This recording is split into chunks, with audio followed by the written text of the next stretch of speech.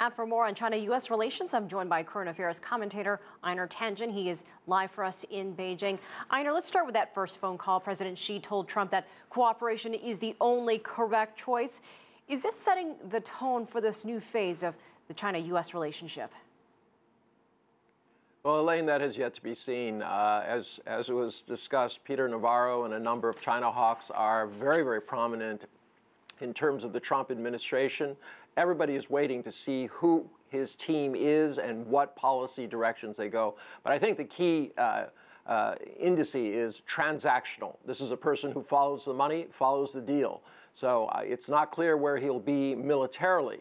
But I wouldn't be surprised if this resurrection of this peace through strength, which was a Reagan-era type of policy and slogan, is not brought back. You know, Trump has said that it's all about the art of the deal. He's a deal maker. You were with us on election night. But Trump has also pledged one of the strongest strongest relationships, that he's also promised other things regarding trade and climate with China. What is your take, and what do you think could happen here? Well, you'll note that President Xi was a little bit late in congratulating Donald Trump and his election. I think there's a lot of cautions. People were not expecting this. They're trying to figure out exactly what the metrics are going to be for this new administration, how he's going to do on it. I think everybody's getting used to the idea that it is going to be very transactional, that he's going to approach things not on ideology, but as I said, following the money. He's going to try to appear as the master negotiator, as somebody who's able to bring things home to the USA, but that's not going to be ideological. It's going to throw out the old playbook that's been going along for some time. I mean, this pivot to Asia, this kind of global consensus. I don't think he's interested. I think he wants to make deals. Based on what he has said so far, could Trump's domestic and foreign policies actually benefit China and its standing in the world? Well, there are a couple of scenarios. First off, internationally, if he does pull this isolationist card, it's going to create a massive vacuum. And into that, a stable, expanding China, especially with its regional economic policies, will look very attractive. You've already seen more overtures from allies that had been traditionally in the U.S. sphere.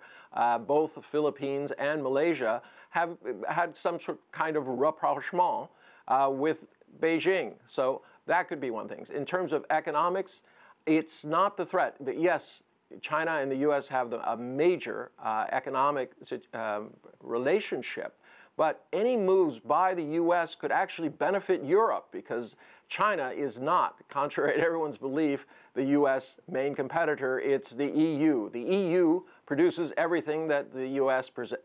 produces, and they would be moving in to fill the vacuum if there was, in fact, any kind of trade war. What would you say are China's biggest concerns when it comes to Donald Trump? It seems in the last few years, U.S. and China have made a lot of progress, specifically the climate change agreement. President Xi Jinping, Barack Obama had a relationship. They had been working on that, and now it's back to square one. Well, no one really knows. He's a kind of climate denier. He has said on a number of occasions, and in one particular, he said that China kind of invented this. It's kind of a odd idea. What place will science play in terms of Trump? He's very quick in terms of forming opinions and very quick on changing them. So it's not clear what the realities are. Obviously, everybody understands that he was not prepared to win. He did not think that it was going to happen, and the reason you can understand this is he did not have a team or a set of concrete policies in place. It's going to be very reactional, but it could be a very big plus for China if they are able to engage him in the kind of way where he sees himself creating small victories for the U.S.